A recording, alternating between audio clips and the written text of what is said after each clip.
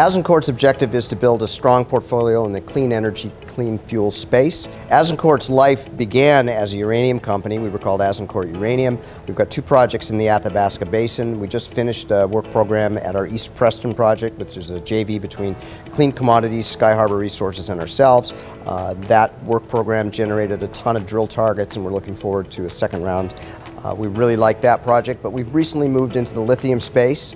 We have a partner in New Age Metals on a series of properties in Manitoba in the Winnipeg River Pegmatite Field. Pegmatites are the host rock of spodumene, which is a lithium-bearing mineral. There's dozens and dozens of companies now working in the area. We have 7 different projects with pegmatite-rich ground.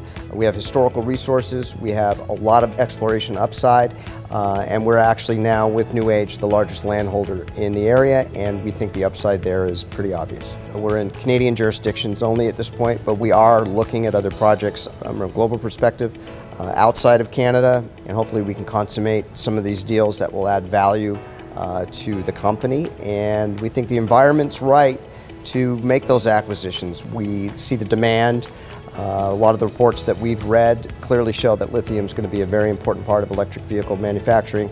And not only that, but there's electric grid technologies coming where lithium is part of the battery storage, a very important material that's going to be needed. And we think we're at the forefront of what's a new wave of energy resource exploration, and we're glad we've got a good footprint now, and it's new in a lot of ways, so there's a lot of new money coming in and out very quickly. If you believe in the fundamentals, if you believe in clean energy, clean fuel, it's more of a longer play.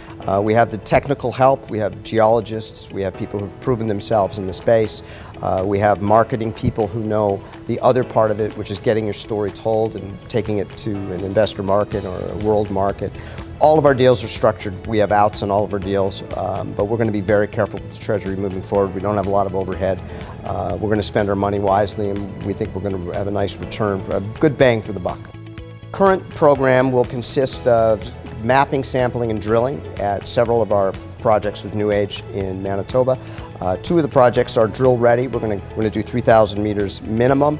We're going to map and sample the rest of the projects. We need to know where the pegmatites are. We need to know how they look and what they sample, and then we'll continue to do drilling. We have experienced people, and we know where we're going with the company. We want a compliant resource. We want tonnage. We're going to see what we have, and hopefully before too long we'll be able to bring a compliant resource to market.